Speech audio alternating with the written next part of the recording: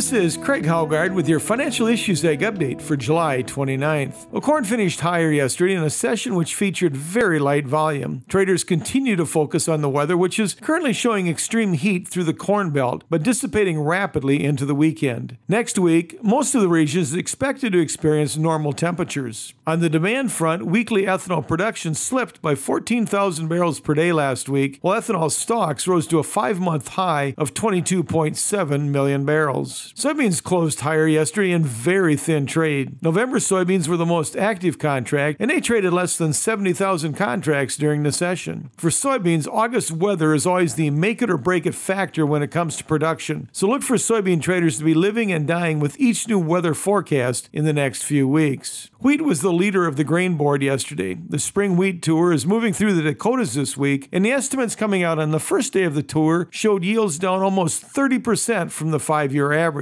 Now that was certainly not unexpected, but with the historic losses in production, spring wheat's mission will be to ration demand. We're currently seeing that underway with spot Minneapolis wheat futures trading at a $2.15 premium to Chicago and a $2.50 premium to Kansas City. Internationally, the Russian wheat crop bears watching closely as yields there continue to decline, while in France, the wheat crop is being threatened by wet weather, which is slowing harvest progress and possibly creating some quality issues. Cotton continued to work higher, with several months setting new life of contract highs yesterday. At the finish, we had the December futures up 29 points as they closed at $90.52 per hundredweight. Livestock futures were mixed. At the close, October live cattle were a dime better, while September feeder cattle were 55 cents lower at the closing bell. October lean hog futures were hit extremely hard, finishing down the $3 daily limit. Class 3 milk futures had a pretty tough outing. At the close, we had August futures down 26 points, settling at $16.35. And meat cutout values were all stronger yesterday. Choice box beef ended the day $3.43 higher, closing at $273.16. Select boxes were up $2.18 as they settled at $256.12. And pork carcass cutout values were stronger as well. They closed $1.48 higher, settling at $124.97 per hundredweight. This has been Craig Howgard with your Financial Issues Egg update. We'll be right back with more financial issues after this.